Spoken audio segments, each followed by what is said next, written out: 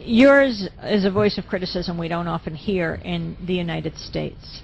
Often when there is dissent expressed in the United States against policies of the Israeli government, people here are called anti-Semitic. What is your response to that as an Israeli Jew? Well, it's a trick. We always use it.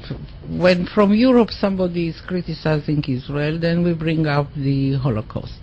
When in this country people are criticizing Israel, then there are anti-Semitic. And the organization is strong and has a lot of money, and the ties between Israel and the American Jewish establishment are very strong, and they are strong in this country.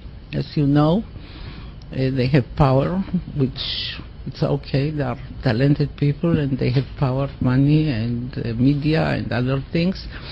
And their attitude is Israel, my country, right or wrong, the identification.